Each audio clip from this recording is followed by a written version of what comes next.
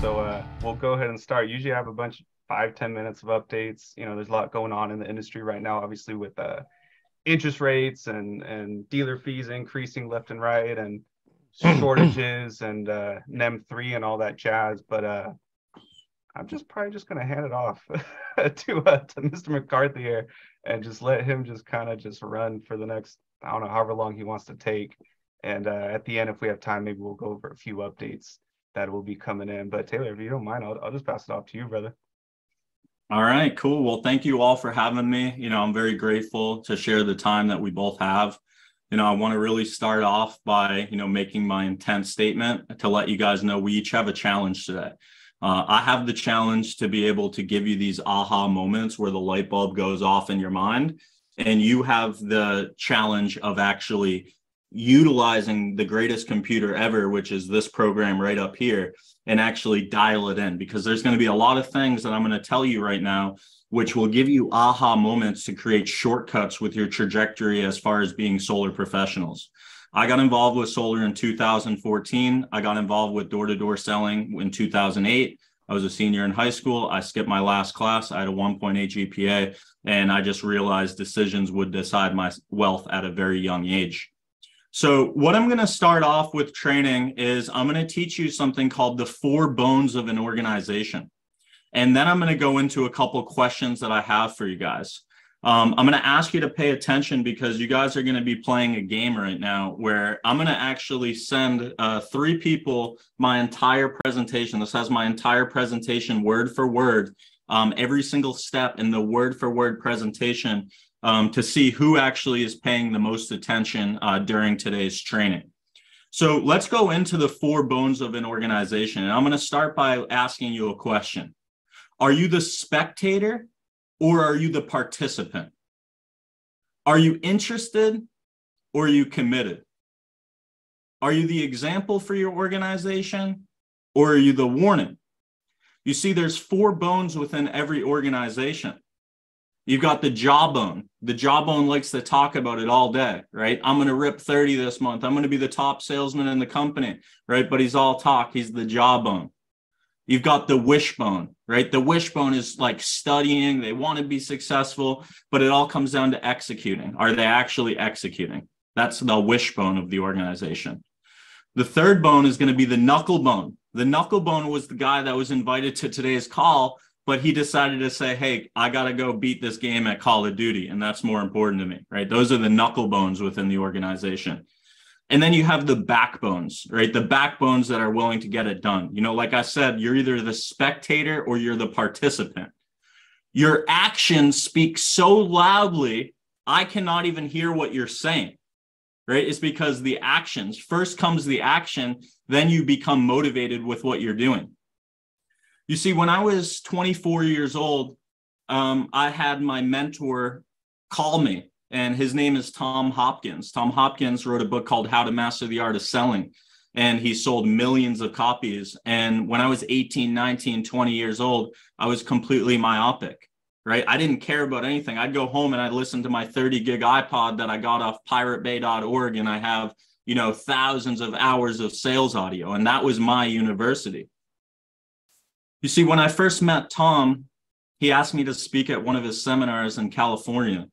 And when I first sat down with him, I said, what are the best 3 pieces of advice that you would give me? And when he explained these 3 things to me, they were just light bulbs that turned on in my mind, where I was realizing that all these little nuggets are going to add up to be able to create who I am today. And what he told me, the first thing was, he said, do what you fear most. Right? Because he said a lot of the time you're not going to accomplish things that are in your comfort zone. You have to be comfortable being uncomfortable. So doing what you fear most. For some of you guys might have never, ever knocked a door ever, and you're getting into the solar industry and you're trying to look for leads in all these different avenues. When realistically, like your first day out there knocking on the doors, you're supposed to get your face kicked in. You're supposed to have people yell at you. People are going to tell you they're not interested. And, the conversations that I have with myself are the most important. So do what you fear most. Number 2, he said, we must do the most productive thing possible at every given moment. This is such a nugget that I think about all the time, where it's like, if I'm not moving in the direction that I want to move, I just ask myself that question: Taylor, am I doing the most productive thing possible at this given moment? If I'm not doing the most productive thing possible at that given moment, it's not going to help me get into the direction I want to go. And the third thing that he told me was the best piece of advice that I've ever received in my entire life. What he told me was he learned this from his mentor. His mentor was a guy named J. Douglas Edwards. J. Douglas Edwards was known as the father of modern day selling. He teaches the reason there's so many peons and the reason there's so much mediocrity in selling is because people only know one or two ways to transition, one or two ways to close, one or two ways to deal with I'm not interested, one or two ways to deal with, hey, leave me with the proposal, give me a couple days to think about it. So Mr. Edwards traveled by coach bus. He would present on stage and he'd travel city to city. He's up on stage absolutely ripping. And if you hear the way this guy uses energy, he speaks very loud and uses his tonality, his voice inflection, his voice. And the thing about Mr. Edwards was he was on his 75th seminar in 80 days. And Tom was in the room, in the back of the room, and Mr. Edwards passes out on stage. They pull him on a stretcher. They load him up onto an ambulance. Mr. Hopkins grabs a cab. He said, follow that ambulance to the hospital. Finally gets to the hospital, waiting outside the waiting room, finally goes inside, and he asked Mr. Edwards a question. He said, Mr. Edwards, why do you give so much? And the response that he gave to Tom, and when Tom told me this, there was this light bulbs that went off in my mind. He said, the reason why I give so much is because I always want to give people way more than they expect. The reason that he gave so much was because he wanted to always give others way more than they expected. Okay, whether that's the families that you serve, whether that's your family, whether that's something in your life, I think that's great advice to be able to give others more than they expect, because if you go above and beyond for others, people tend to go above and beyond for you. So that's how I wanted to start off today's training, to kind of break it down. But I want to go into my actual presentation. I want to break it down to the ridiculous for you guys and share a couple things, that really helped me within the process. So as far as selling door to door, understand that you guys have two strikes against you. In the first 30 seconds of my presentation, one of the most important things that I focus on is creating curiosity. What you have to understand is they are never going to be interested if they are not curious. If I can create the curiosity at the beginning, being interesting and unique, they've never talked to anybody like me before. I don't care if they've talked to 25, 30 people about solar before. That doesn't make a difference to me because what I'm doing is completely different. You see, before I got into sales, I was 15, 16 years old, and I watched my parents struggle. My parents got divorced. And I was a golf caddy. I used to carry around golf bags for a living when I was 15, 16 years old. I'd work on the weekend. I'd get $40 to $50 a bag. I'd usually carry two bags at the same time. I'd do 2 rounds a day if I could. It would be about a $200 weekend for a 15-year-old. You see, what I needed to do is I needed to mirror and match the golfer. The way that I would mirror and match them would help them with the way they played the game. And the better they played the game, the more money that I would get at the end of the round. And it's the same thing with door-to-door sales. I have to mirror and match people, talk to them the way they want to be talked to. If somebody came and knocked on my door, what would they need to say to me if I was watching the Patriots game, or I was in the middle of watching something, or I was cooking dinner, to create curiosity, to find the excuse for me to say yes? Because every single buyer has the obligatory right to tell you no. They have the excuse to tell you no until you answer their lingering questions, until you explain the benefits, the timing. You see, there's psychology behind why people say yes. You are the product and service, your excitement and enthusiasm. Write this down. Enthusiasm is 51% of your entire sales presentation. And then service, genuinely trying to service people. You see that people with the most energy make the most money. And the enthusiasm is defined by the spirit that we have within us. You see, I'm a little bit different from every other door-to-door sales professional. And that's the way that I envision myself. So I'm going to ask you guys a question. Who was your favorite boxer of all time? Who's the first name that comes to somebody's mind? Pacquiao, baby. Pacquiao. All right, we got Pacquiao. Okay, Pacquiao. Question for you. When Pacquiao's in his prime, how does Pacquiao envision himself when he's walking into that ring? Well, of course, he's envisioning himself as the winner. He's envisioning himself as the winner before the fight even starts. He's in the press conference like, dude, double bet on me because I'm going to win. He knows he's going to win before he even starts. You see, a salesman is first off a man that can sell himself to himself. Or a sales professional or a saleswoman is a woman that can sell herself to herself. What do you guys think I mean by that? A salesman is first off a man that can sell himself to himself. Got to believe in yourself.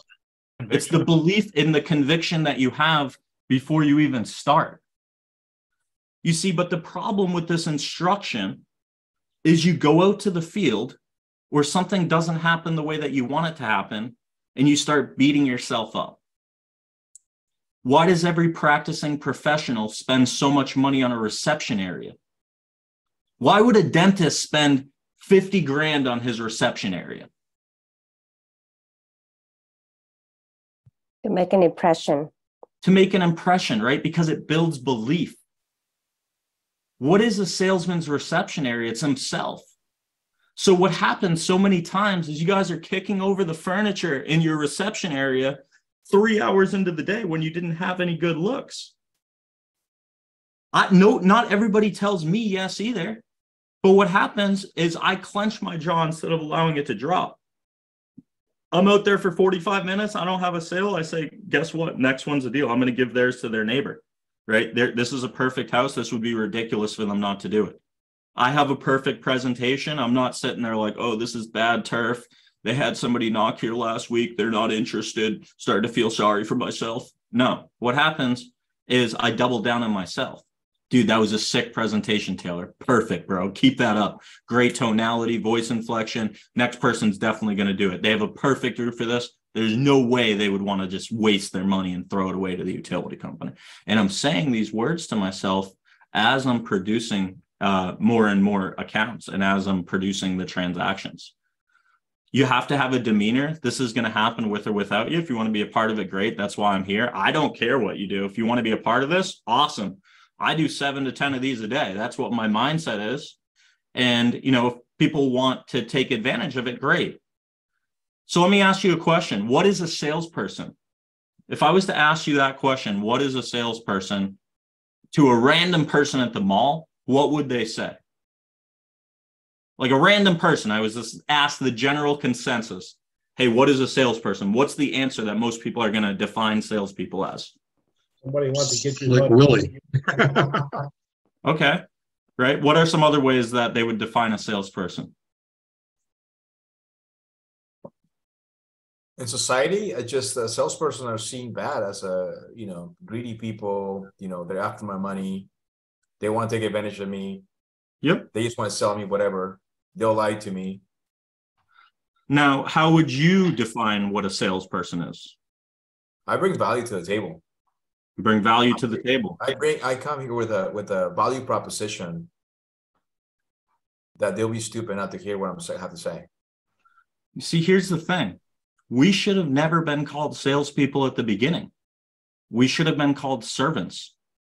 When people start giving me a hard time on the doors, I'm like, sir, this isn't a sales process. It's a service. You're actually starting to make me feel a little uncomfortable. Right. And then the next thing you know is they're, okay, it doesn't matter. Right. If I don't end up utilizing them as somebody that I'm going to service, they're stuck with something that's worse than what I offer. I have the competitive advantage every single time. I have all these people messaging me NEM 3.0. It's NEM 3.0 is still better than throwing your money away to the utility company. For everybody in California, every single time I've gone there, I'm cutting people's bills almost in half compared to in some areas where they have to pay $70, $80 additional a month, which is still worth it because they own something. They have an asset instead of a liability. They own something instead of rent it. They consume it instead of they're producing it instead of consuming it.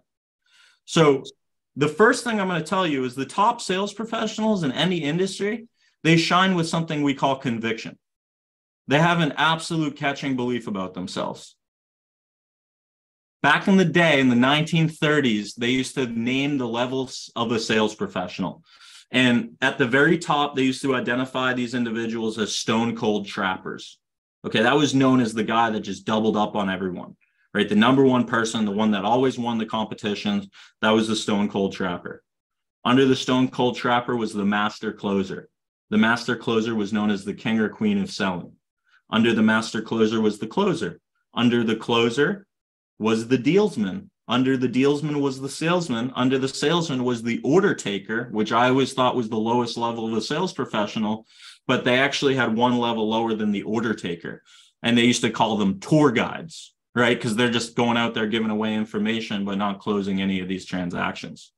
So this is what I focus on in the first 30 seconds of my presentation. Literally, how I start my presentation is always like this. Oh, hey, sir, how are you? Hey, my name is Taylor McCarthy. Actually, the reason I'm calling by is like a little bit different. I'll pretty much cut to the chase. I'm going to give you the short version, and then I go into it. But that little line at the beginning, the reason I'm coming by is like a little bit different. I'll pretty much cut to the chase. I'll give you the short version. And then I put something in their hand, and I break down specific slicks that I use to be able to create this decision. And I typically like to start off with some sort of local information tied to the market on a current situation, because what you need to understand is the utility bill is like a pebble in their shoe. How many of you guys, by a show of hands, have ever had a pebble in your shoe and decided to continue walking with it because you didn't want to deal with the inconvenience of untying your shoe, taking your shoe off, dumping it out, and then putting it back on and tying it back up? You see, this is what's happening. The families that you're serving, right? Notice I don't call them customers. I call them the families that I serve. They have a pebble in their shoe.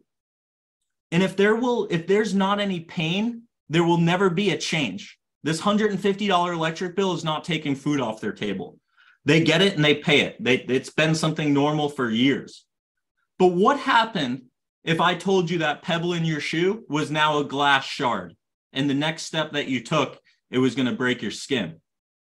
That's what it is. If there's no pain, there's no change. How can we turn this pebble in somebody's shoe into a glass shard where they realize that they need to create this decision? They understand they're going to find the excuse to tell you yes. You see, the top sales professionals, they don't start when they hear their first no. The first time they give me an objection, I always bypass it. Typically, the first objection I hear, I say, yeah, that's the thing, and I just keep going with my presentation.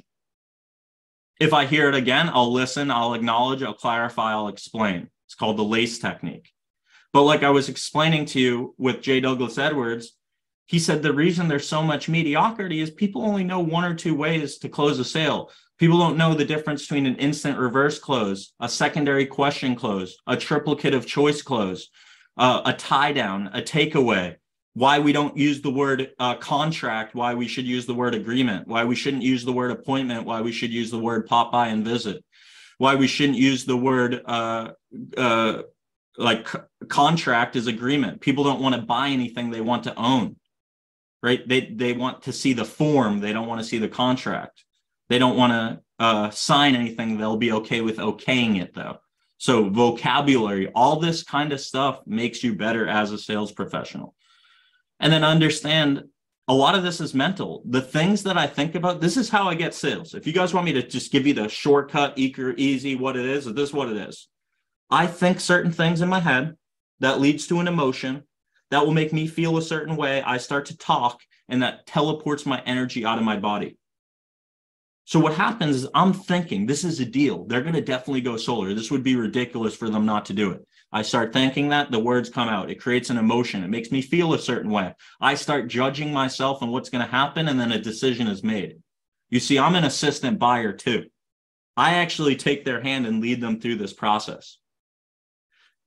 Now, if I have so much control of my thoughts, words, emotions, feeling, judgment, and decision, that energy just teleports out of my body when I go and knock on the door. Okay, they start to think something. Words come out of their mouth. They feel a certain way. They judge me, my product, and my service, and then they're going to make a decision. You see, I'm going to help lead to them to that decision that is truly a win-win. And the way that I do that is I visualize what I want, and then I verbalize it. You see, Muhammad Ali says, I'm humble at home, but I'm not humble in the ring. He knew that he was going to win the fight before he even started.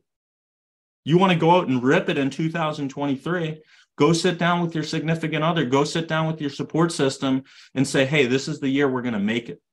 This is going to be 12 to 24 months of dedicated sacrifice. But what we're going to be able to do is set up the next 20 to 30 years of our life, because you guys are in an industry with solar that's just untapped. It's so many people are going to become millionaires. It just comes down to whether or not you're willing to develop your skills and abilities to reflect that income. And this is the way that I would break it down. Like I asked you guys at the beginning, you're either the spectator or you're the participant. Your actions speak so loudly, I cannot even hear what you're saying. And it starts with you having a deep down desire. It starts with you having the deep down ardent desire and dreams. And that's not only your why, but it's your who. If you have developed a desire on why you're doing this and who you're doing it for, it's going to create discipline. You will never have the discipline if you don't have a deep enough why or who. For years when I was selling, I always knew that I was going to be the #1 sales professional. I always knew that I was going to end up with the trophy at the end. It's because I had a deeper who than these guys. My dad, he's always had health conditions. He raised me. I saw him get down to his last 20 bucks every week. And I said, hey, I'm going to make my dad proud.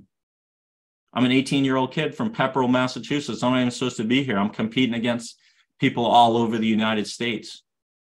And I said to myself, losing is not an option. And that's what allowed me to have the discipline on times when it was tough. If you can develop the discipline, it will lead to you demonstrating. When you can demonstrate something, that's you executing. You're going to E or F. You either execute or you fold. 95% of people are non-achievers. Only 5% of people actually achieve things they say they're going to do. So you'll never be able to demonstrate if you don't have discipline. You're not going to have the discipline if you don't have the desire. The demonstration is going to lead to documentation. That's your story. Understand this. Nobody wants to be recruited. Nobody wants to be recruited. But people do want to be impressed.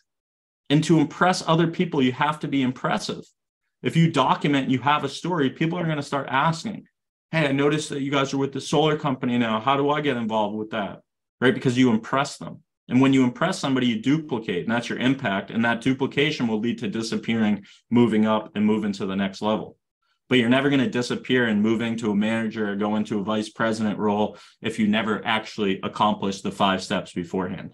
And this breaks down the 6 Ds of really being able to get the immediate results. And, keep in mind, I'm exposing you to this information, but this is one of the most powerful formulas that if you program it up here, it's literally the roadmap on how you're going to be able to scale your business in 2023. Technique is the words that come out of your mouth. 55% is body language, the tonality, and then just 7% is the actual words that I say. People react to the range of my voice, the volume, the pace, and the diction, even when they don't understand the words. So it's that energy that I carry the first time that I make the original contact and I speak with them. I want to be dynamic and I want to create the curiosity throughout the process. So that breaks down the 6 Ds of scaling your business. We've went over what a salesperson is. Now, there's 5 main steps to being able to learn something or to be able to teach it. I want to skip this part, but I want you to be able to read it.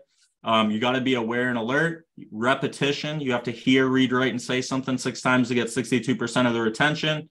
You have to utilize something, consciously making yourself use the techniques. You internalize something so it becomes a natural part of you, and then you reinforce it, okay? So to break that down, there's 5 steps to learning and teaching. You're teaching people solar every single day. You're learning right now. The first step is being aware and alert. If you're checking your Facebook, I'm going to tell you right now, stop checking your Facebook and start facing your checkbook, okay? When you actually repeat something enough, then you start to utilize it. Once you utilize something enough, then it becomes the natural part of you and you internalize it. And once you internalize something enough, then you can actually reinforce it. It becomes you. So this is how you get better. You want to know? It's practice. Practice does not make perfect. Only perfect makes perfect. So practice does not make perfect. Only perfect practice makes perfect. Who said that for a free deck of cards? Who knows who said that? Wayne Gretzky. Vince Lombardi. Vince Lombardi. Who said it? Jamie Krause. All right. You got to send me your address. I'm going to send you a deck of my entire presentation word for word. Vince Lombardi Yes, said that. But yeah, practice doesn't make perfect. If you're out there using the wrong presentation or you have the wrong tonality, like you need to be able to find a mentor. You got to be able to find somebody that has walked the walk to be able to show you these ways. So the practice leads to certainty. The certainty leads to confidence. The confidence leads to results. The results leads to growth. The growth leads to who you become. Practice will lead to certainty. Certainty leads to confidence. The confidence leads to results. The results leads to growth. The growth leads to who you become. There's no neutral. Your life is like a stock. You guys will get better or worse throughout the process. When I was traveling this summer, I was fortunate enough to complete 43 transactions. 30 of them were self-generated where I knocked and closed. I was 28 days and I was in 20 different markets. So this was one of the greatest feats that I had as far as in my solar career, because this was a lot tougher than the month where I did 60 or 50 something accounts just in one market. But the way I was able to do this was these were the lessons that I learned during those 43 or during those 28 days on the road. 43 deals. Obviously I had travel days, but these are the 12 most important nuggets I'm going to share with you guys right now. Next to the word success is sacrifice. I've been living out of suitcases for a decade, right? I used to sleep in my shirt and badge. All I cared about was a scoreboard. I was emotionally unavailable. I was completely myopic and eyes on the prize on the things that I needed to accomplish. And next to the word success is sacrifice. First comes the action, then comes the motivation. The scariest thing in business is a lack of momentum. You take action and then you become motivated. Sometimes you need to verbalize the things to take action. Hey, I'm going to do this. Hey, 20 people now know that I'm committed to do it. It's going to hold me accountable. Have fun. If you're not having fun, it's not worth it. The harder that I worked, the luckier I got. I joked around and said, I don't know if it's because I'm a McCarthy and I'm Irish and I just keep walking into the laydowns, but the harder that I worked, the luckier that I got. You see, when you maintain anything, it will become exhausting. When you build something, it will become energizing. And the secret ingredient with building is making sure you're having fun along the process. If you're not having fun, it's not even worth it. You see, when you procrastinate on things that you need to do, what you're doing, get ready, when you procrastinate, you're ruining your future, you're avoiding the present, and you're living in the past. That's what procrastination is broken down to ridiculous. We're ruining our future, we're avoiding the present, and we're living in the past. We get energy from yeses. You see, I'm out on this blitz in Denver. I'm like 5-6 hours. It's like 8:30 at night. And they're like, oh, your next group of 5 is coming to shadow you. I'm like, dude, I'm exhausted. And I was like, whatever, I'm just going to get out of the car. We're on a dirt road. Got an appointment, collected the bill, went across the street, collected another bill, went to the neighbor, collected another bill, got another one, went to the people. Now I'm 5 doors, 5 bills in front of one of the top people in the whole industry. This kid ripped 68 deals in a month. His name's Kevin Mize. And I'm like, okay, Kevin's with me. Kevin's really good. I'm going to show him a little of the sauce. And I had 5 in a row. And now it's 9:30 at night. And 5 doors before that, I told myself I was exhausted. I was never tired. I was lying to myself the entire time. After those 5 bills, I'm like, dude, where's the 6th? It's pitch black. I had more energy than I had the entire blitz. It's because I got my energy from the word yes. The next level of teaching sales is performing sales. Right? We could talk about it all day, but that's why I bring the video camera onto the field, on the doors, in the house, because anyone can talk about selling, but are they actually performing, or did they perform years ago? We get better or worse. There's no neutral within that process. Currency is relationships. Temporary imbalance is how we get ahead. I struggle with that a lot, where I was like, dude, am I giving up a lot in my 20s? Or am I just like, all I do is live, eat, and sleep selling? But no, this is my hobby. This is my career. I enjoy doing this. You know, hey, got to hop on a training at 9 p.m. I'm not looking down like crap. I have to do this. Sweet. I got to try to make an impact. And if I make an impact on one of you guys, it was worth it. Personalizing the opportunity to the location. You see, when I work in Florida, I have a slick from the governor. I literally have the governor that vetoed a bill that was going to raise the rates. Literally states, it's worse inflation in 40 years, escalating bills. Florida should not contribute to the financial crunch that our citizens are experiencing. I have so much conviction when I knock on somebody's door and I put this in their hand. Hey, I don't know if you know who DeSantis is. This has nothing to do with politics. I know it's a heartbreaker. I know you guys really wanted to talk maybe about religion or something like that today. I'm just kidding, man. It is serious. We're not trying to come down on anybody. However, it is important. And I can show them a veto from the governor that does not support the utility companies raising their rates. I just have a deep down belief on why this is always going to make sense for somebody to go solar. And the first person you got to sell is yourself. You have to play a game out there and you pay attention to the scoreboard. You see, in 16 years of selling door to door, I have not worked one day in my life. What I have done, though, is I have been a professional trick-or-treater. I trick-or-treat for free money, right? That's all I do. I'm just trick-or-treating. I just go exercise and make friends. I look at a roof and I say, that's a $7,000 lottery ticket. If I actually use my words correctly, I'll scratch it correct and I win $7,000. So it's just a game that I play. And then you have to pay attention to the scoreboard along the process.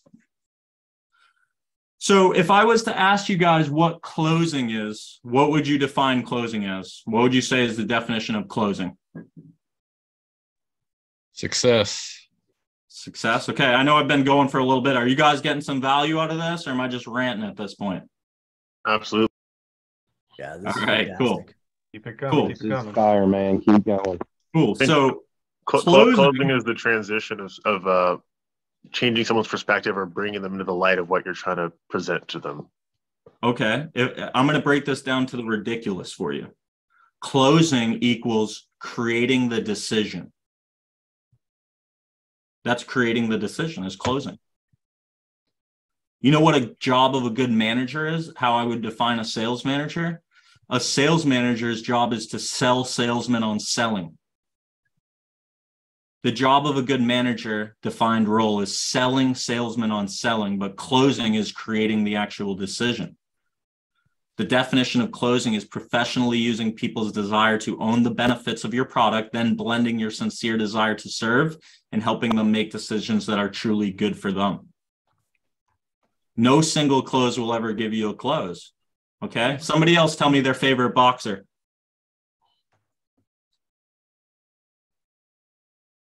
Sugar Ray Leonard. Sugar Ray Leonard. So Doug, Sugar Ray Leonard, when Sugar Ray walked into the ring, did Sugar Ray hear the bell, throw one big haymaker and the fight was over? Or did Sugar Ray set up combinations? He was combinations. Yeah. And that's the same way that we close. We close with combinations.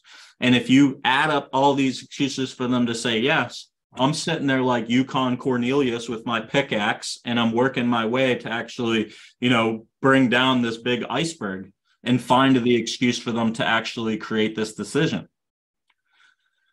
People buy emotionally, and then they actually defend the decision with logic. Okay. I use that as a line. Sir, I can take all the emotion out of this. If we made this 1,000% logical, you would do it, wouldn't you? You see, that's called a tie down. There's 3 forms of tie downs. There's the tie down, there's the inverted tie down, and then there's the tie down tag on.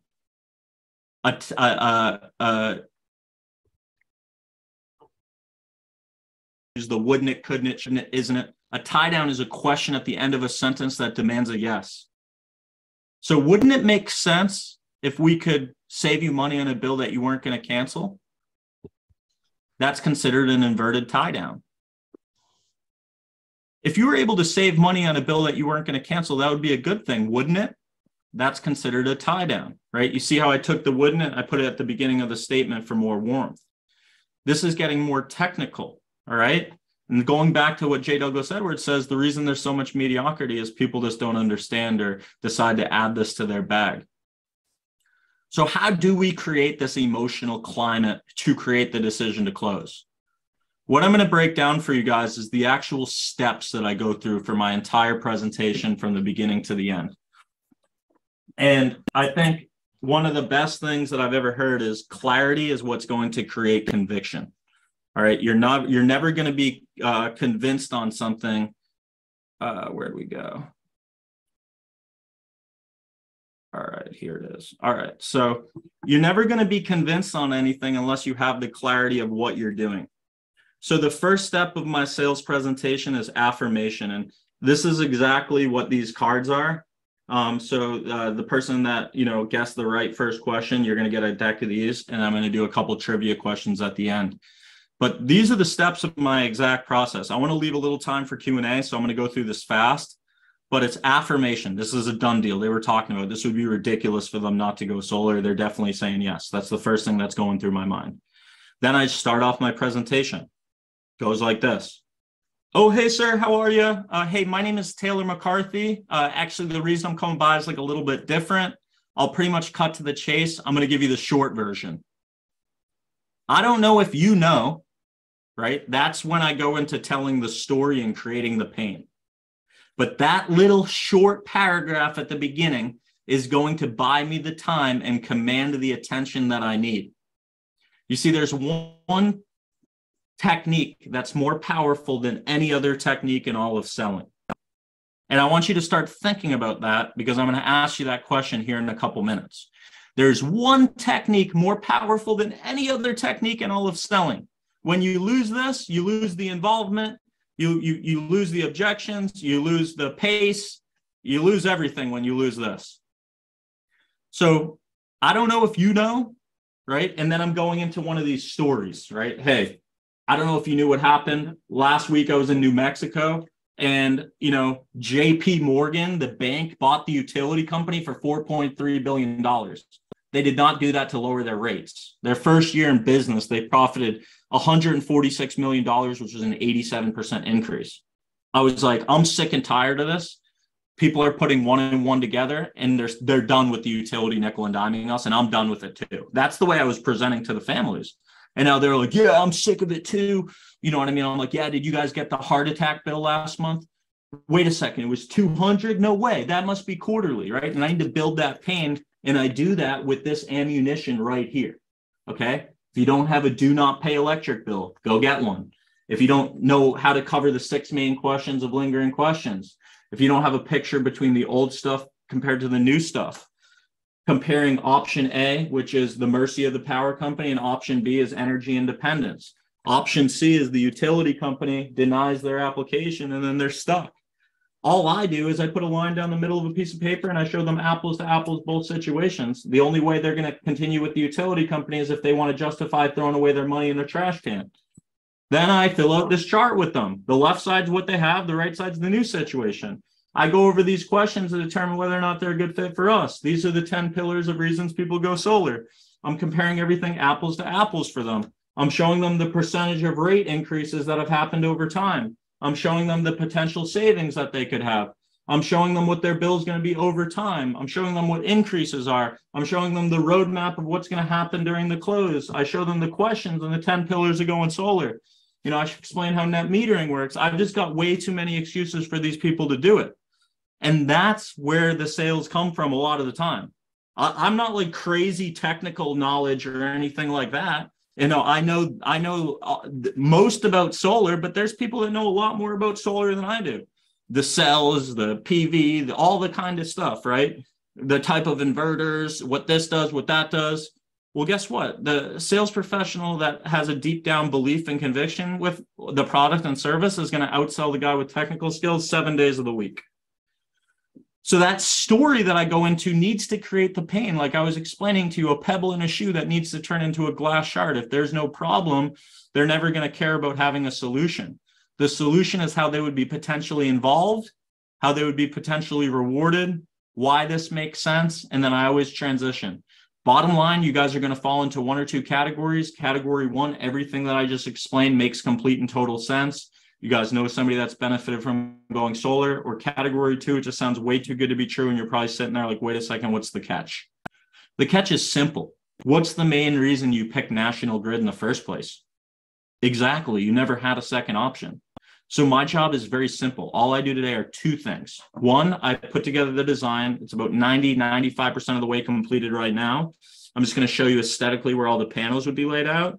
And then secondly is I'll show you what your bill would have been last month if you would have already had solar. Do you know roughly, just like ballpark, what you guys spend a month for the power? Not like the heart attack one in the summer, but like the average. Okay, what I'm going to do is I need to look at the meter really quick. If you can, I don't know if you do it like online or if you do it on mail, if you can pull that up real quick, I'm going to text my lead engineer. He's going to have the design finished. And then if there's just a small corner of a table, I can kind of put my stuff down and show you what it all looks like. Do you need me to take off my shoes? Right. And I always want to take it as far as I can. A lot of my sales are one-touch sales because I don't believe in one touch. I don't believe in two touch. I don't believe in three touch. I believe in taking the sales presentation as far as I possibly can every single time. And if I can build the most value I can, if it's not ready to be closed and they're not ready, I'll take it as far as I possibly can. And then I'll set up a time to actually, rebuild the report, reloop, and go through the close. So why this makes sense? Reflex, transition, assume, and close. And the biggest step that everybody forgets as far as setters is they set the time. Hey, I'll be back tomorrow at 5. See you later. And they're off to the next house. Spend 3 minutes talking about Notre Dame football. Spend 3 minutes talking to them about whatever they want to talk about. You need to be Taylor. You need to be Barry. You need to be Anthony at the end of that set. You can't just be the solar guy. I need to rebuild the rapport. And while I'm doing that, it's called the circle of persuasion, right? We're talking about Notre Dame football because they had a Notre Dame license plate. I asked if they ever been in South Bend. And then during the middle of that conversation, I say, and like I was mentioning, if I cannot take the money that you would have given to the utility company to actually fund this project, we are not a good fit for you. I'm going to repeat that because for some people, it sounds way too good to be true. If we cannot take the money you already give to the utility company to fund this project, we don't do it. You guys are already paying for this. We just redirect, divert, or shift the money back into you paying yourself rather than just throwing it away to the utility company. That's the base of exactly what I do when I set the framework that I have, the checkpoints, that if I start spacing when I'm on the doors, I know that I can just go to my steps and I can be right on the roadmap to create that decision. As far as closing, does anybody know what the greatest enemy is for the client? The greatest enemy? The greatest enemy is the client, starts with an F. Failure to ask for the close. F-E. F-E.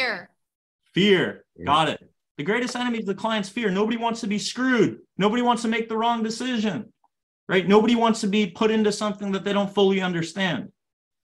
So what I have is an intent statement at the very beginning. It's a comfortable get down to business statement. It anchors, it ties them down, but it also helps them relax and become comfortable. Okay. So Rafael, we're going to go through a quick little role play. You're going to be the family that I'm helping, and we're going to go through my intent statement. And you guys are going to hear exactly the way that I set up the pre-frame for the entire close.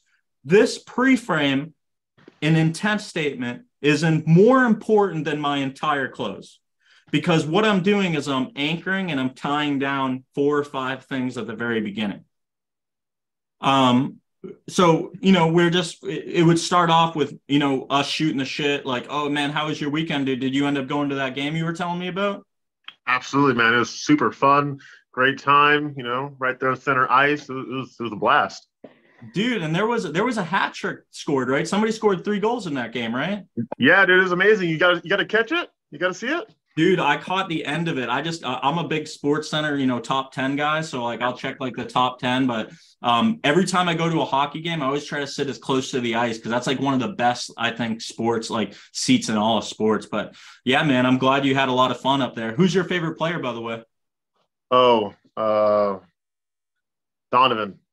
Dude, Donovan's nice, bro. That he can dangle those goalies nice. But Raphael, like first off, before I get started, I really genuinely want to thank you for the time that you're giving me.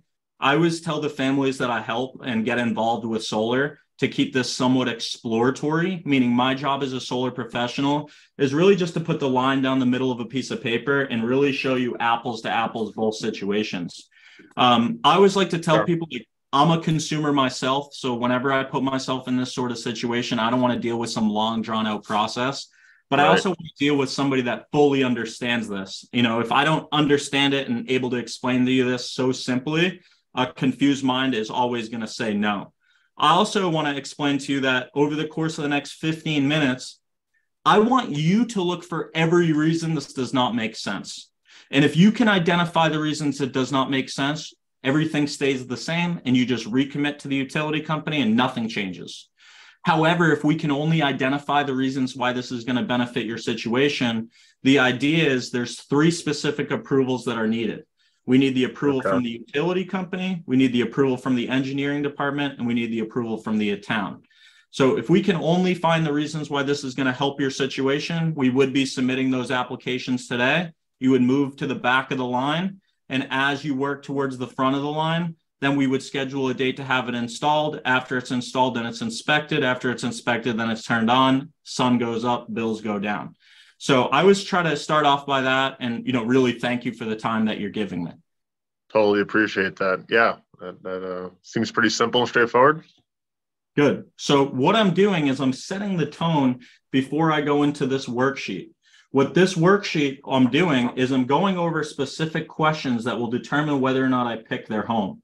And I'm like a police officer. Anything they said that they say, I'm going to use against them. If they're sitting there telling me, oh, it would provide me so much peace of mind having a 0% escalator, I would never go back to renting a home, or I'm very vocal, I'm writing down their answers right in front of them. But the reason why that intent statement is so important is because I'm setting the agenda. I'm setting the roadmap for what's going to happen in the presentation. There is no maybes. One of 3 things is going to happen.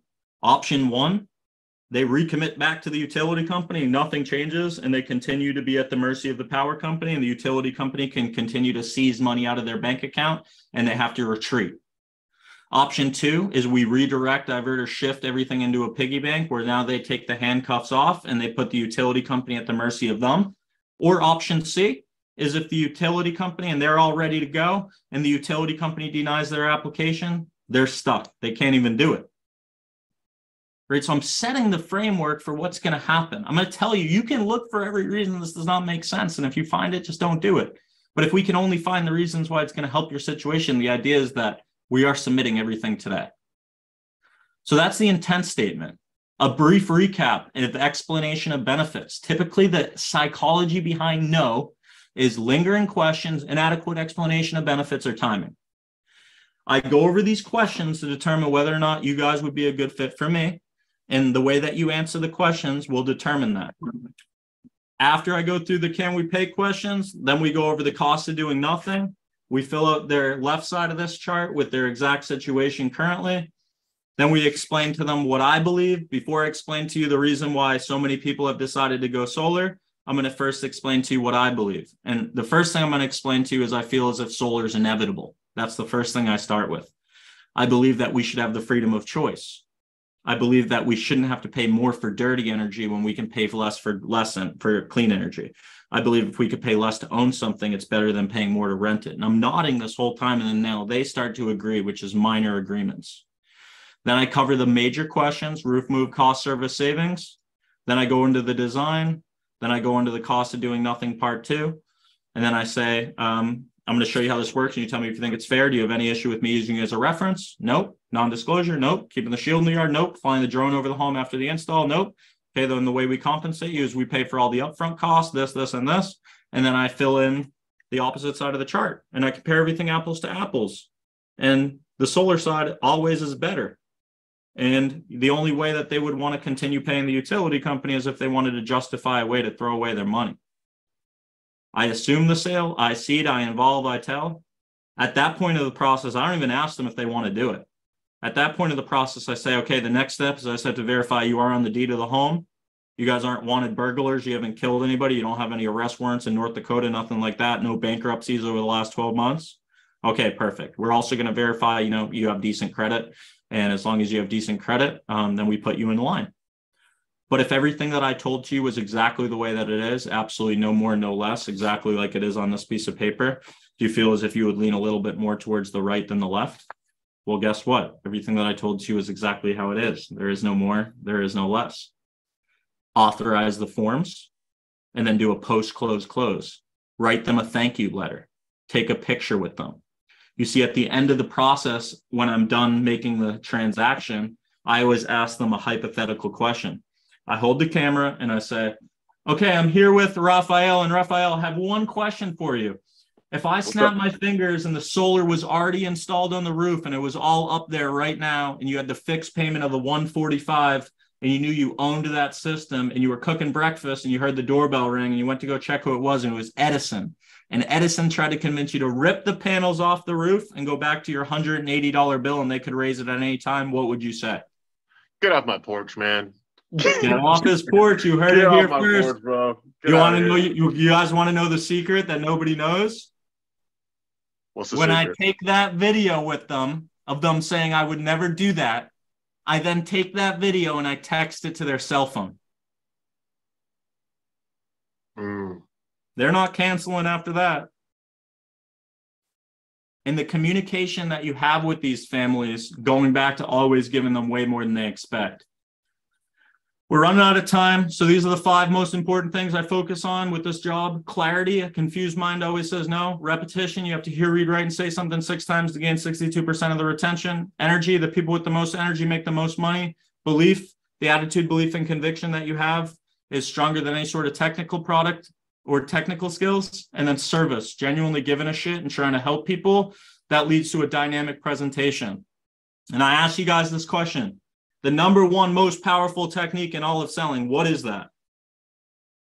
Enthusiasm. Telling yourself. Enthusiasm, attitude. Enthusiasm is a good guess, but it isn't. The number 1 technique in all of selling. Belief. Storytelling. Assumption. Nope. Storytelling. Honesty. Nope. Curiosity. System. Nope. You see, I asked this to about 300 door-to-door sales professionals. Nobody got it yet. Empathy. Nope. Creating curiosity. Nope. Perseverance. When you lose this, you lose the sale every time. Confidence. No, you're close with the Trust. Conviction. The first 2 letters correct. Conviction. Control. Control. Who said it? My name is Jason. Sorry. All right, you're getting yourself a deck of cards too. So the number 1 most powerful technique in selling is control. When you lose control, you lose the sale every single time. You take the command position. When you don't, you lose. You control the presentation to a predetermined decision. When you master these control devices, you will command the attention from the family. You will command the involvement during your presentation. You will command the flow of your presentation. You will command the potential rejection, and you're going to command the emotion. And that's how you create the emotional climate and close with combinations. And that's what will culminate in a final win-win and find the excuses for these families to say yes, and for you to be able to take them through the process, lead their hand, and be the assistant buyer throughout the process. So we're coming across an hour. I know I went through a lot. This call has been recorded. I exposed you to information today. It's the first time you guys have ever heard me train. If you notice, this is all a reflex. You can't reflex any sort of ideas, but you can reflex the words. You see, when I was 18, 19, 20, 21, 22, 23, I was always the guy in the front row taking notes. That's like eating spaghetti with a spoon. You're going to get a lot on you, but not a lot in you. And me just exposing you to this information, you might be like, wow, he knew his stuff. He was pretty good at sales. But it's up to you to watch this presentation and watch the recording 8 to 10 times. It's up to you to actually start programming this information into your mind. It's up to you to say, hey, this is the year that I'm going to make it. This is the year where, I'm going to get with my support system, and I'm going to say, hey, this is the year that we're going to be financially free. Starting from the bottom is not a deficit. It's a gift. I watched my dad get down to his last 10 or 20 bucks. I never had a silver spoon in my mouth. But I realized that the decisions I made along the way would decide my wealth. And temporary imbalance is really how you get ahead.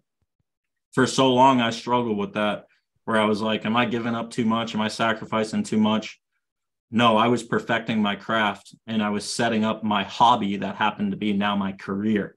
So you guys have an unbelievable opportunity in the solar industry, and, great leaders, that have, brought, this sort of training to you guys. The one thing that I'm asked from you guys, and I'm not here to sell you guys anything.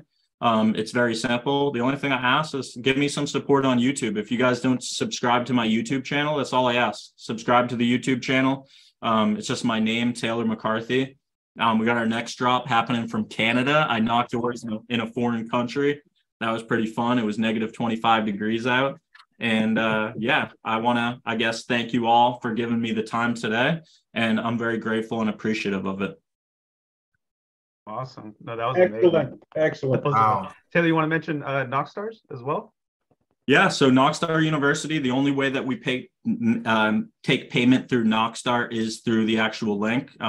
If you guys made any payments through Knockstar, through any Venmo links or anything, please let me know, because that has never went to the business. But if you are interested in Knockstar University, as well as Tom Hopkins University, Tom Hopkins has been my mentor, and he actually has I'm going to be taking over for Tom and, helping actually redevelop a lot of the training. So the resources that I would tell you to look into if you're looking to invest in actually getting better is I would look into Tom Hopkins University. I would look into Knockstar University. I would check out my Instagram, Taylor MCC Solar. Check out the link in my bio on Pillar. You guys can get a lot of things, like you guys can download my whole word for word presentation. You guys can actually get these cards on there as well in digital PDF version. The slicks, these are the ones that I've developed. StoneColdTrapper.com is where you can get these. These are probably the best investment that you could make if you're in solar. And that's what I would recommend for you guys, but it's up to you. You've got to be the one that wants to invest in it. Man, that was some training. I can tell you that the one thing that I took from you was coming from the bottom is not a deficit, but a gift. That was a powerful, powerful statement. It is, man. And, I think we all are who we are because of our life experience. And I also am a firm believer that nothing happens by accident. I think that everything happens for a reason. All of you guys had the ability to miss this call. All of you had the ability to find an excuse to do something else. But all of you guys are on here for a reason. And, you're working on becoming the best version of yourself. And that's really all it is. You guys all work for yourself. You don't work for anybody else but yourself. And the harder that you work on yourself, the better that you are going to be in your profession. Hey, Tyler, how does it look for each of us to take this presentation, your words and your style, and create our own style around it? We're all not going to be you. I'm 61 years old. I've got a way different life experience than you probably had. Mm-hmm. I don't know, I'm just wanted to get a little idea of how that might look, So like I mentioned, you want to take the concepts, you want to take the attitude, the belief, the conviction, those steps or those checkpoints that I gave you, that can work with anything. You just have to match your style, like affirmation on telling yourself, or incantations before knocking or talking to yourself in the third person. It might sound silly, but it's like self-talk. It's the power of the brain right here. It's 15, 16 years of affirmations. There's times where things have gotten tough for me. But like I said, maintaining is exhausting, building is energizing. How do you last for decades in an industry? It's having fun, and that's the secret ingredient. And then, if you watch the recording and break down those steps that I broke down for you, you can see that, what you need to do is tell a story. And if you don't tell a story to create a pain, there's never going to be a change. And then through creating that pain, what you want to do is you want to come up with a solution. Like that's very transferable to whatever way that you present. And, I think that if you find somebody's presentation that you like, what you should do is you should actually write out your own presentation word for word. It might take 5-6 hours to listen to somebody's audio, pause it, rewind it, write it down. But those are the type of things that professionals have to do to be professional. The common word with any professional is practicing. Lawyers call their office their practice. The common word with any professional is practicing professional. Like I asked you before, what is a salesperson? You can take all the professional athletes, the doctors, the dentists, the lawyers, all of them, and put them in one group, and then put the sales professionals over here. The sales professionals out-earn all the people, all the other professionals combined.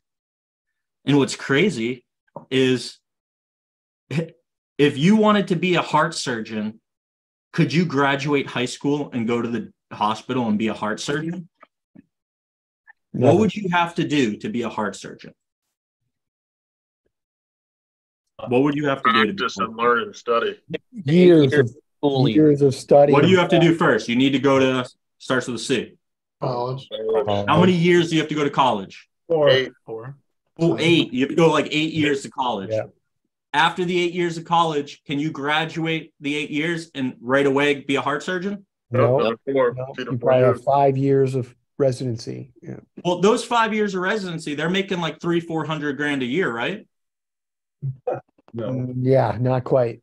No. No. So they spend 9 years of sacrifice to wait to get the professional contract so they can be a heart surgeon. What about the athletes that spend years in the gym? This training right here for the sales professional is the weight room for the athlete. But the athlete will spend a decade in the gym and he might not even get the professional contract. You all have a professional contract sitting right in front of you. You guys got to tell other people, hey, this is what I'm worth, and I'm going to go prove it to you. But it just comes down to your decisions deciding your wealth. And, you know, to the other gentleman's question, for me, I would find somebody that you want to emulate and I would copy them. That's good. You find 3 people, one person you want to emulate and be like, one person you compete with on a day-to-day basis, and one person that you're mentoring. And if you guys have ever taken somebody brand new on the doors, you guys probably sell better when you have somebody brand new with you. And that's just how it works. Thank you. I appreciate it. What was your Instagram again? Taylor MCC Solar, TAYLOR MCC Solar. And then my YouTube is just under my name. Just followed you on Instagram. Thanks, bro. I appreciate that. What made you want to do YouTube? Don't be asking. Like, kind of, you know, like you did it for a long time, and it's a very big thing. We all thought about it for years, but it's been a very big thing to be that exposed and open with your profession and your hobby, and to expose everything you're doing, and you know, shine light on a beautiful part of our career. So I'm just curious, like, what made you take that extra risk and extra pressure on yourself to create something so different, and put yourself in the position? Tom Hopkins told me something. He said the next level of teaching sales is performing sales. And validity was always something so important to me. I would see all these people become sales trainers. And I was like, dude, you know what I mean? That kid was number 20 in the company, not number 1. And he doesn't have no trophies to prove it. So I said, hey, I'm going to be the one that takes the camera out in the doors. And, you know, I go on these blitzes. I don't know where I'm going. You know, a couple weeks ago, last week I was in New Mexico. I went to a random neighborhood and, you know, we had four transactions in the 2 days that we were there. So it doesn't matter where I go. I have the deep down belief that you guys are literally giving away free money out there. That's what your job is. You're giving away thousands of dollars to families and you're getting paid thousands of dollars to do it. And you're in a service-based industry that you can genuinely help people. Like when people tell me no, I know that that's when my job starts. When they tell me no 3 or 4 times, that's when it gets more serious. I need to find the excuse for them to say yes. Otherwise, they're going to get screwed from the utility company forever. Because if they don't do it through me, then they may never do it because it's just something that is going to be the pebble in their shoe that they just walk around with forever.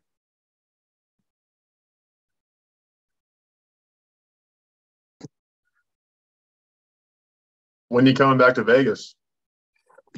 We're shooting for 100 blitzes in 2023. So you'll see me all over the country. We're going to be all out in neighborhoods. It's funny. We knocked on it. She's like, I saw you on YouTube. And a lady that I knocked saw me on YouTube before I even knew it. So YouTube's pretty cool, man. I mean, I only started like a year. I only have like 40 videos, but quality over everything. We're only going to put out the best stuff. Man, I'm telling you, hey, Carlos, I see you on your iPhone. If you have a question to ask the legend, you introduced me to him about 2 weeks ago. They can't stop talking about you. I see him. He's only 18, so shoot it. This is your chance. Young hustler. Love it. He's been knocking doors. He's been knocking all summer. They got like 2 deals, but they never stopped straight out of high school. Let's go.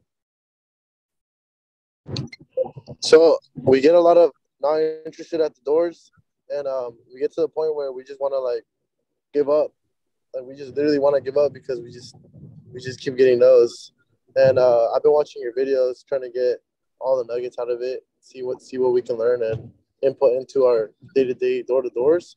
But a lot of the results aren't showing up, and it's just a lot of demotivation. So, like, what do you do to just keep moving forward and keep pushing on the doors? And this hand is demotivators, and this hand is motivators. Things that motivate us are money, recognition, achievement. Things that demotivate us are self-doubt, questioning ourselves. If you're getting a lot of not interested, it comes down to the fact that you're not creating curiosity. The first thing I would tell you is you need to have these slicks on the doors. You need them in a certain order, and you need to be able to put things in people's hands. Buying is not a spectator sport. It's an involvement sport. I need to involve as many of their senses as possible. I need to take them on a field trip out to their meter. I need to show them the back of their roof. I would download the app on the App Store called Knock Buddy. It's the app that I use when I show them the app right off the bat. So when I knock on the door, I pull up their house. I have the app pulled up, and, I'll literally show them where the sun hits their house. So I'll knock on the door. Sometimes if people are like real quick with me, I'll be like, hey, I'll cut to the chase. This is 671, correct? This is you guys. Cool. We had some aerial imagery done. As you can see, the yellow, the whole back side of your house just gets absolutely crushed in sun. I'm not here to sell you guys anything. I know it's a heartbreaker. I know you really wanted to buy a new vacuum cleaner today. To cut to the chase, all these families that put up all the windmills, the solar, they did not win the lottery. They didn't take money out of their checking account. What's happening is a lot of these families are starting to realize all the money they're just throwing away to the utility company, they could actually start paying themselves through equity. Okay. These people did not win the lottery, like I mentioned, and then I go into the presentation. But you really need to be able to put something in their hand or show them something. So the thing I like about the app Knock Buddy on the App Store is there's no monthly subscriptions. It's just a one-time $20, and then you're done paying for it forever. And I use it on every door. It's the first thing I show them. I pin to my location. I have the yellow crosshairs going over the house. I zoom in and I change the time to show them exactly where the sun hits the house. Because now they're like, oh, they already got a design ready for me. I tell them the design's 95% of the way complete. All I need is the usage. And then my lead engineer finishes the design and I show them what it looks like. Now they're more curious to see what it looks like. And they allow me to transition into the home. I'm just trying to take it as far as I possibly can every single time. And a lot of the time I'll get past that breaking point where they start listening to me and, I make this make sense. But if you're getting not interested, like when people tell me not interested on the door, I laugh at them. Like if you were to say not interested, it kind of goes like this. Of course, sir, of course, you don't want to buy anything, right? Cool, this is a little bit different. And then I just keep going. That's it. And the other thing I would tell you is record yourself on the doors and listen to it. The same way that a professional athlete watches footage of themselves. If they throw 3 picks in a game, they're going to figure out, dude, why does the safety keep picking me off? Oh, dude, I'm not picking up the read here. Okay, next game, I'm not throwing it to number 30. I'm throwing it across to number 81.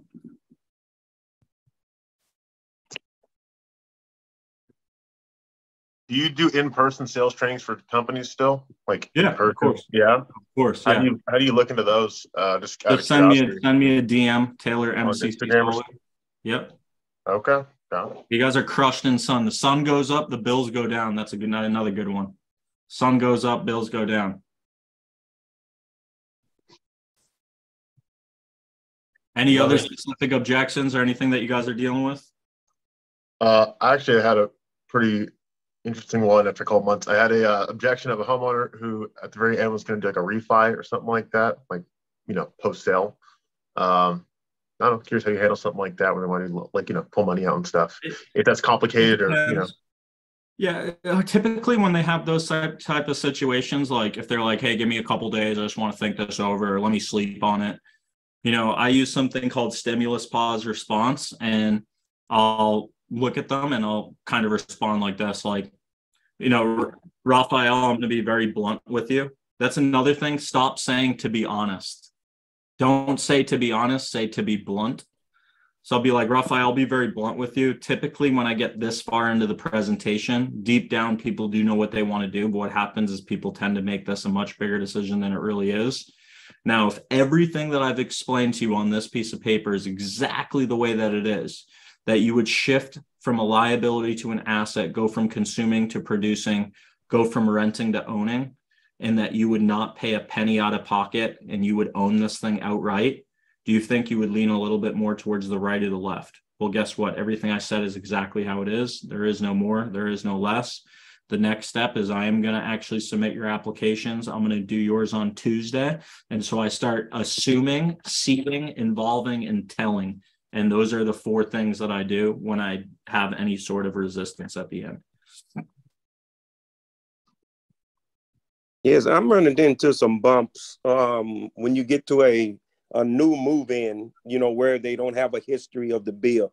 I'm kind of dealing with a lady with that, like right now, she saw the sticker, said, oh, I see the sticker shot of 42,000. Normally, if we have that historical bill, we can kind of crush that. But if you don't have that, then it's, how would you handle that in that situation? So I always cradle the gross cost with what the cost of doing nothing is. So if it's a $47,000 utility loan, right, I always refer to it as a utility loan too, because some people try to say the funding or they try to hide that it's a loan. You don't hide that it's a loan because then it's going to end up canceling after you leave. So I refer to it as a utility loan. And what I have is I break down the left side here. Say if this number is 74,000 and this number is 47,000, I say ultimately it comes down to whether or not you want to donate the $74,000 to the utility company and continue being at the mercy of the power company, or actually paying yourself $47241 and putting it back into the equity of the home. The bottom line is there is a cost of doing nothing, because you saying no to the utility company is saying yes to going solar, and you saying yes to going solar is saying no to the utility company. And then what I did on this sheet is I added all this fine print. And what the fine print says is, if involved with this project, we reserve the right to disqualify this location due to shading, structure, and or permitting. The utility company reserves the right to disqualify due to current infrastructure. If you're not included with the selection process, you will remain with the current utility provider. So I have takeaways within that process. But when I deal with people that have low months usage, you want to either look at the square footage of the home, or you want to look at, a really good question is, what is the envisionment that you have for the home? If they're planning on getting a Tesla, if they plan on getting a hot tub, if they have kids that are moving in, kids that are moving out, you want to factor that all in. And, what I like to do is I like to get them in line. And, sometimes it's a 60-day process before their install. And within that process, if they get a new utility bill or something changes, we can always add or take away from the system. Right. Okay. But what I'm saying is, though, they don't have a history at all. So, because they just moved in, she's only been there a month. So she doesn't have a bill history, so I could tap into. So I got to I did the calculations, like you said, your square footage, time the number. You got to do a generic system at that point. Right. If a generic based, hey, this is a normal 8 kilowatt or whatever it is based on the people in that area. And, that's what you got to do, or you've got to wait until they get more usage. Right. Yeah, because I have nothing to compare it to. Well, she has the sticker shock of 42,000, but I can only tell her, that I can guarantee you if this is 42,000, you paying your electric bill is going to be 74,000. So, but that's just my word that I'm giving her. If I had that history, then it would show it, like you said, in the, before and after, or whatever you want to call it. But that's kind of what I'm kind of dealing with in this kind of. I go back more to concepts. And what I mean by that is like, say if I was sitting down with you and you were the family that I was helping, what was your first name? Alan. I'm sorry. Alan. So Alan, I have a hypothetical question for you, and this is going to require a little bit of thought on your end. But if I pulled a checkbook out of my pocket right now, and I was willing to write you a check because I wanted to become the owner of this house, you can continue living here. You just need to start writing me a check every single month and I would become the landlord. Is that something you would do? Right. Yeah. Would you do that? No. Why wouldn't you do that? That's not good. Why would I want to do that? Right, exactly. You see, Judy, she was a little dramatic. She's the lady that lives on the corner that put up the solar about 6 months ago. But what she told me was the utility company was like her energy lord, kind of like having a landlord. And I take it the reason that you bought this home was because you wanted ownership. Now, before you owned this home, did you guys rent a home before this? Correct. So the question I would ask you is, let me ask you this question. You ready for some heat right now? They can't get away from this one. So let me ask you this, Alan. When did you move into the house? About a month ago. 30 days ago. So I don't know if you moved the furniture in yourself or somebody else did it. It doesn't really matter. But that first day when you moved in, most people call the utility company and they say, hey, can you turn on my electricity? At that point, when you called the utility company, if they would have told to you, hey, before we turn on the power, we need to send a representative out to your house. And he's going to lay out two options for you. Option one, we can raise your rate at any time and you have to rent power from us forever. The second option would give you complete ownership, true ownership of your power. We would give you a fixed amount that would be lower than the rental model, and eventually you'd have an end game. If they were to lay out that option for you a month ago and told you they needed to send a representative out to your house to lay out both options, fair to say you would look at both of them, right? That's correct. The only difference is I don't have an Edison logo on my shirt. Okay. I can see that. That's it. Right. Or I can see that. So I'm posing the question that hypothetically, when they called their power company, if they labeled two options and they needed to send a representative out to their house to help them with that, nobody's doing option A. It's the same idea that if I was sitting here trying to convince you to rip the panels off the house and go back to renting, or if I was trying to convince you to sell your house to me right now and go back to being a renter, you wouldn't do that. So I'm going back to the concepts of ownership rather than going into, hey, you have 3 months, 6 months, 8 months. You wait 2 or 3 months for a bill and then all the rates go up and the pricing changes. It doesn't really matter. You want to put your reservation in, and I'm here to put that reservation in for you. Right. I kind of tell everyone that when they run into this sticker shock thing, is that the only reason why you don't have sticker shock with your utility company because it's chopped up into little bitty pieces. And so when you have to put it out up front, if you're paying cash or so, then that's when it becomes a sticker shock. But if you take all of those little bitty bills and add them together, it's normally double of the price that you're going to pay cash for the solar system. I don't hide the loan amount. I apologize for it. Hey, I apologize. The total loan amount was only $68,000. Typically, if we could have made it the maximum amount, which is $150,000, you're setting up like your own S corp on your roof, where you now own your own business, almost like you're actually putting the mercy of the power company at your will. Obviously, it depends. Some places you can only design systems up to 100%. Some places you can design a system to 250%.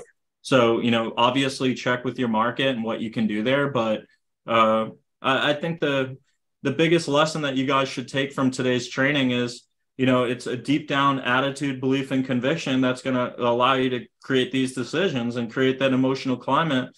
And the more that you understand the benefit and the advantage that a homeowner is going to have by owning their electricity and paying themselves rather than just throwing their money in a trash can, that's what's going to allow you to, persuade and communicate effectively as far as door-to-door sales professionals. So I know that we've went a little bit over. I didn't even look. We've been going for an hour and a half. I just sometimes go on rants sometimes, but I guess from you Good, guys, good. just from you guys, what are the takeaways, your instant takeaways that you guys had over the course of the last hour and 20 minutes that we spent together? Man, you made it very, very simple. It's not about the mechanics. It's really about common sense. It's really about common sense. In a lot of this industry, because it is a constant, never-ending, changing environment, right? We're always innovating new technology, new everything. We tend to get stuck with the latest and most newest equipment, but in reality, it comes down to common sense. And even though it's very simple, it's not easy, and simplicity in the way you do it. I mean, the whole statement, the intent to proceed with your statement that you do at the beginning literally closes everything from that point forward. I just loved it. This is very nonchalant. It's like it's a no-brainer. It Thank is. you. And you guys can watch my full entire sales process on the doors or closing on my YouTube channel. There's literally from beginning to end through an entire close, beginning to end through an entire sales process from knock to install. So, you know, I really appreciate that. Tyler, I know you've been on a little bit over, but I did have my hand up for a quick question. Yeah. How do you handle a client when it's not 100% offset, when it's only like a 50% offset for that customer? Do you just skip them, or what is your comeback in explaining? I mean, even a 20% offset's better than 0% offset, because they own 20% of their power, and 20% of their electric bill they're no longer at the mercy of the power company for. So what I say is we're going to do one of two things. We're going to either completely fill up your roof with panels, or we're going to get you 100% of your power coming from the sun. Notice what I just said there? We're either going to completely fill up your roof with panels, or we're going to get you 100% of your power coming from the sun. So somebody that has a 50% offset, right now, 100% of their power, like one of the great tag-on statements that I've never had somebody disagree with this statement is, you know, maybe I'll be combining excuses for them to say yes, and then I'll hit them with, and I think we can both agree, if you guys move, the utility company is not going to give you any of that money back. They're keeping it. And they're always like, oh yeah, I agree. So let's say you average $200 to the utility company. That's $2,400 a year that you're throwing away into the trash can. Would you rather throw away $2,400 into the trash can, or protect yourself from 50% of that of that? So like, I would just break it down to the ridiculous on this piece of paper. Hey, right now, 50% of your power, if they had 50%, this is what you're going to pay for that extra 50%, or it's going to be this situation. Like, I'm not a rocket scientist. All I do is I put a line down the middle of a piece of paper, and I show them the left and I show them the right, and everything on this piece of paper is the same thing that gets emailed to them.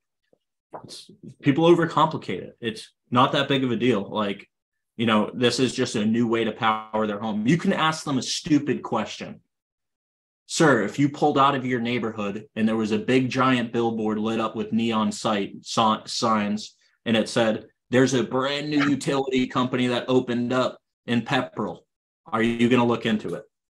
Yes, people are going to look into it. Bottom line, you fall into one or two categories. Either everything makes sense or sounds way too good to be true, and you're probably sitting there like, what's the catch? The catch is simple. Why'd you pick blank as your provider? They're America's last monopoly. These people are at the mercy of the power company. It's your job to go save them. Don't be selfish. Go out and learn the skills and the abilities to set up your income for your family, for the people that you love, for the people that had to work for 10, 15 bucks an hour their whole life. You guys can make the decision right now. Hey, I'm worth $300,000, $400,000, $500,000 in 2023. I'm a $500,000 a year earner. I'm going to go prove that to people. I'm going to put my last name on my back, and I'm going to show them what I'm made of. Risk is the down payment for success. You commit now and you figure it out later. Hey, can I just like one quick comment, and I'll be my last one. Yeah.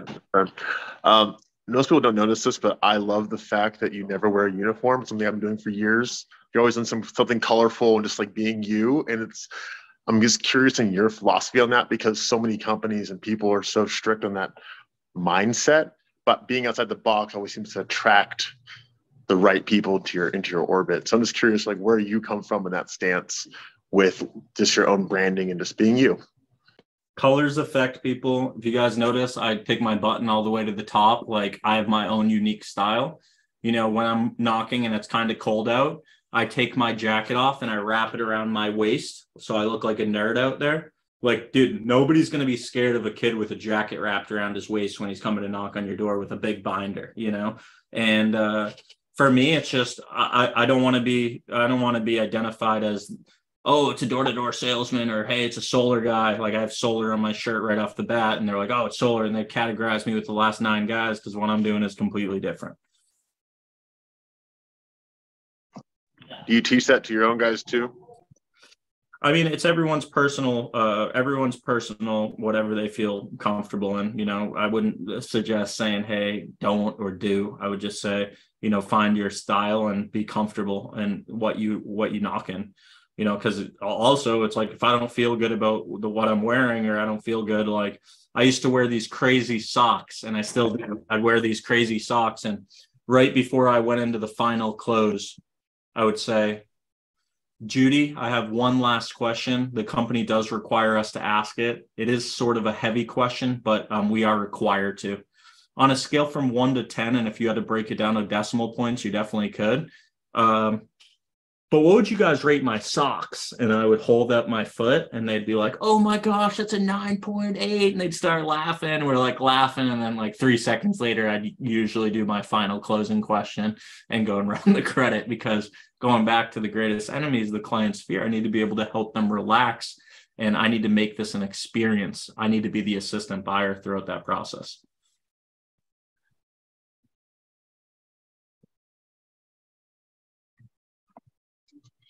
I think the approach of not wearing the uniform is probably a good one.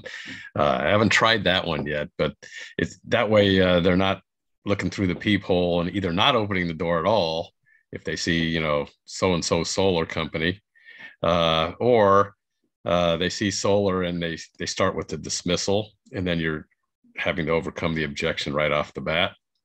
You just want to be the professional. You want to be the expert advisor that these people look towards when they're making the decision, because then they're going to be comfortable with doing business with you. Yep. Cool. Well, thank you so much for having me, guys, and don't hesitate to reach out. And you know, whatever you guys believe in spiritually, I'm a firm believer that God put me here for a reason, and I'm here to help others. And, you know, that's what this is my hobby. It's not work for me. So it's 10:30 at night over where I'm at, and I'm having fun, you know, talking with you guys. Did you already give away that third deck? Third deck. Okay. So here's going to be the question. Oh, man, I thought I was going to get it for asking the question. Here's going to be the question for the third deck. The third deck is going to be, I said that there's 5 things that are more important than anything else in my presentation. Does anybody remember what those 5 things were?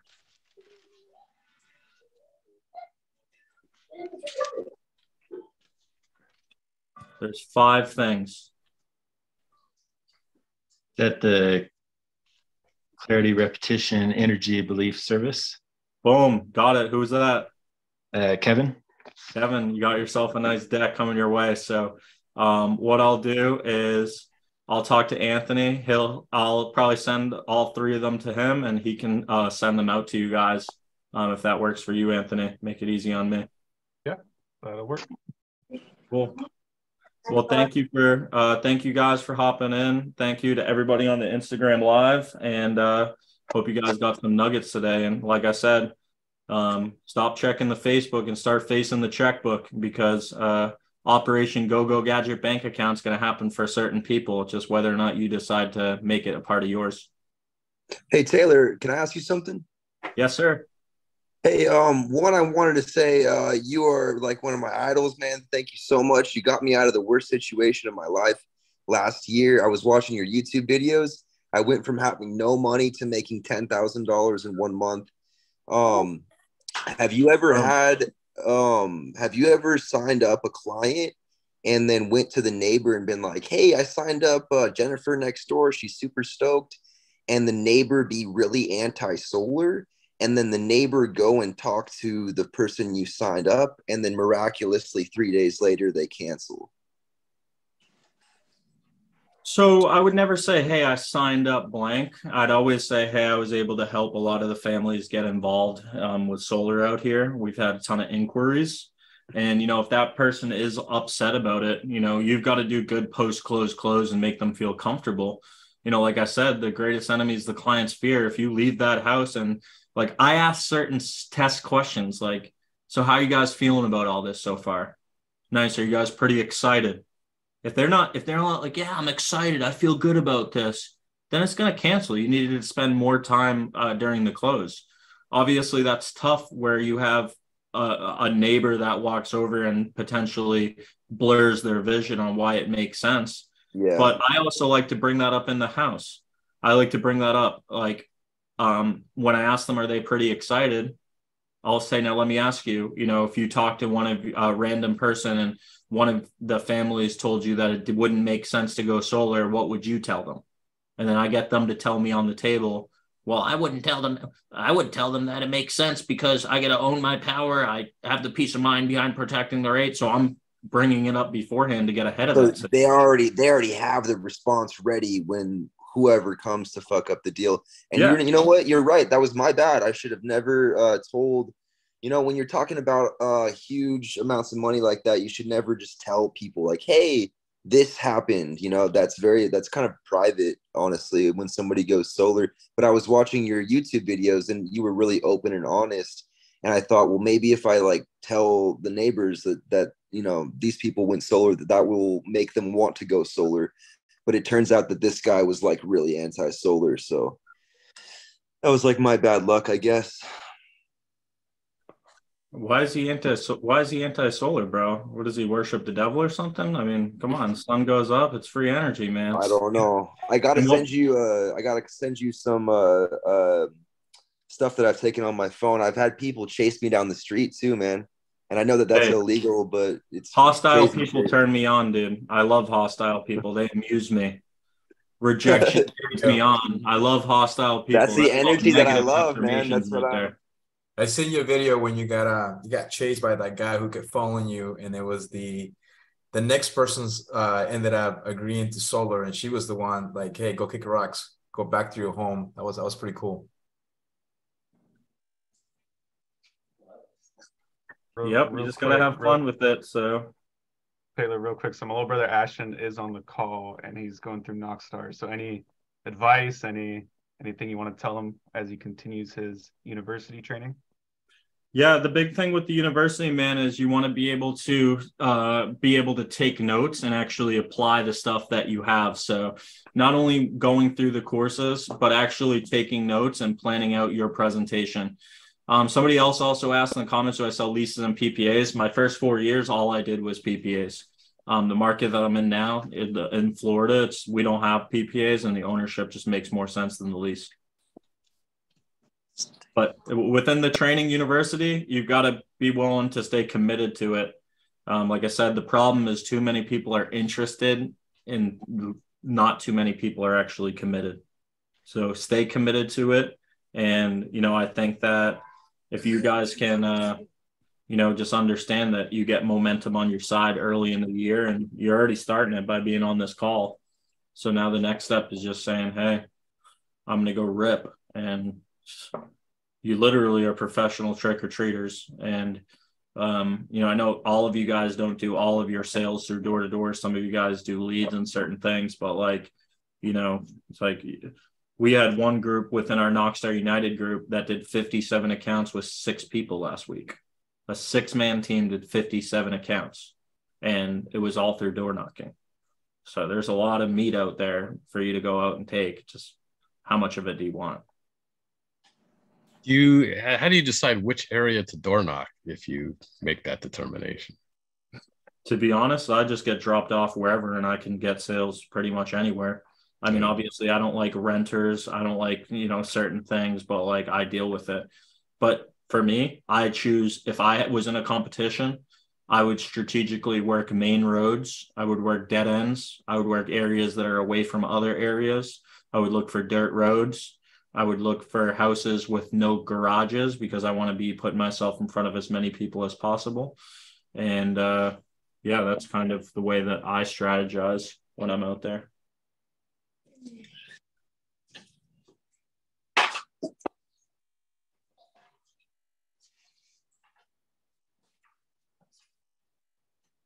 Well, no one else has anything else. Thank you. Thank you, Anthony. Thank you, guys. And looking forward to connecting with you guys. One of the best parts about doing training and sales is all the relationships and the people I got to meet. And, you know, I've met a lot of lifelong friends through this. So I'm looking forward to connecting with you guys and, you know, just going to keep on keeping on. That's what it's all about. You got to sell yourself on selling and make this a big game. Real quick, will you be at Door to Door Con or SolarCon? Yep. I should be at both. Okay. That's you. Door to Door Con's what, January 20 something? End of January, End of January, and then SolarCon's April, I believe. Yep.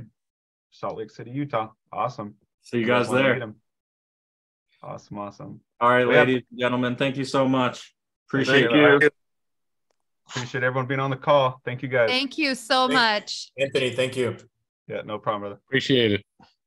Thank you, Taylor. You're a legend. You guys have a good night.